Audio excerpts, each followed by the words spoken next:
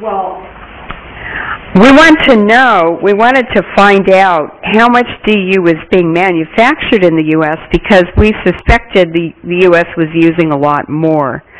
Now, one of the Japanese physicists who came to our Hamburg conference calculated that 800 tons of depleted uranium, if it's released into the air, is the atomicity equivalent, or the equivalent number of radioactive atoms, as 41,000 Nagasaki bombs. We have released over 250,000 Nagasaki bombs, equivalent radiation, into our atmosphere. But what's even more alarming is that the McAllister bomb factory in Oklahoma, McAllister, Oklahoma, was applying for relicensing at the NRC in order to be able to continue manufacturing DU weapons. And in order to maintain level 1 status, which they have to do to get relicensed, they must be able to ship 1,600 tons of depleted uranium weapons a day. That's 166,000 Nagasaki bombs of radiation. It's 20 train car loads of DU going out of that factory every day. It's only one of 4 U.S. Army bomb factories. And altogether, at all 4 bomb factories at any one time, they are allowed by the NRC to have up to 44,000 tons of DU on site. That's 4.5 million Nagasaki bombs. And what has happened to our soldiers, as you heard from Dennis, is that they've been devastated. In August of 2004, Terry Jemison at the Department of Veterans Affairs told the American Free Press that 518,739 Gulf-era veterans are now on medical disability. In that same 14-year period, 7,035 were reported wounded in Iraq. Something is terribly wrong. These soldiers brought the depleted uranium home in their bodies, in their duffel bags, in their semen. They internally contaminated their wives and partners. The birth defects, which the VA investigated in a group of 251 soldiers in Mississippi, were deemed to be very, very serious in 67% of the babies born after the war and the soldiers' exposure. They were born with legs missing, arms missing, brains missing, eyes missing, organs missing, or horrible blood diseases. You can go to the live photo essay on the internet. It's called The Tiny Victims of Desert Storm. And you can see these babies born with birth defects with their families and with the children who are normal, born before the Iraq War. It's absolutely heartbreaking. It's terrible. And the Pentagon absolutely hates that cover story. I have newspaper ads that we paid for in the Washington Post before the February 2003 demonstrations, and they've disappeared from my papers. They come in my apartment and take documents all the time. So if anybody has that ad, I'd like to have it. The damage to the brains of the soldiers is also very, very sad. These nanoparticles of depleted uranium go, when they inhale through the nose, go through the olfactory bulb straight into the brain. It damages the impulse control and increases violence in the soldiers.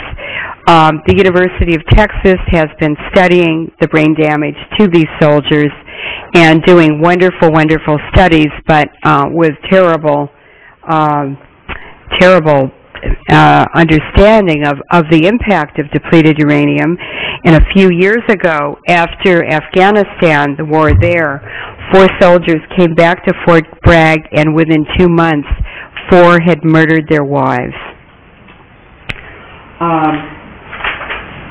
These nano-sized particles, this is a chart from the Handbook of Chemistry and Physics, which shows that the nano-sized particles of DU, which are 1/10 of a micron and smaller, form at very high temperatures. They're round, shiny, hollow Christmas tree balls, because I have a 1979 report from Battelle Northwest Labs with the photos in them. And this study was done for the U.S. Army. It was distributed to 5 pages of people in the Pentagon, and of course they buried the report, and Battelle finally published it 20 years later in 1999. These tiny particles, nanoparticles, have a separate effect from the chemical effect and the radiation effect. In a study on fish exposed to nanoparticles reported by Jim Thomas in The Ecologist, buckyballs cause brain damage and genetic changes in fish. Professor Gunther Oberdorster at the University of Rochester, Department of Environmental Medicine, reported that Teflon particles that were 0.13 microns in diameter, that's the size of a virus, caused no ill effects in mice. But when mice were exposed to nanoparticles 0.02 microns in diameter for just 15 minutes, nearly all the mice were dead within 4 hours. So you can see what a terrible effect these tiny particles have had. This is cancer. This is a cancer, and this is what normal tissue and blood veins look like. Cancer is just the tip of the iceberg. But in 20 soldiers who served in 2003 in Iraq, 16 months later, 8 of them had malignancies. Soldiers who served in Bradley fighting vehicles where they sit on the ammunition boxes came back with rectal cancer, the one sitting on the DU munitions. The signaling mechanisms between cells that make life possible and help cells collaborate and cooperate in a syncopated dance are damaged. This is a cell. The alpha particle from a depleted uranium decay can travel through a cell. This is the nucleus right here. It can hit the nucleus and damage the DNA, or it can miss it, but it is going to damage the signaling mechanisms and make 80 or 90 cells around it go haywire. The other thing that can happen is that in the cell there are mitochondria, which are little jelly bean things. This is what nerves look like in the brain. And the signal comes down the nerve and then has to jump that gap. It's called the nerve synapse. And these little jelly bean things are the mitochondria that give it energy to make that jump. When the mitochondria are dysfunctional, the nerves do not signal properly, and it causes neuromuscular, neurological, and other problems. And some of the diseases these soldiers have, especially in the Air Force and the Army, they are the biggest users of DU. They're coming down with Lou Gehrig's disease, Parkinson's disease, Hodgkin's disease, chronic fatigue syndrome. This is all from mitochondrial dysfunction. Also, soccer and football players have an epidemic of Hodgkin's disease and Lou Gehrig's disease, and what I believe this is caused by is the uranium in the phosphate fertilizers in combination with the chemicals and the pesticides.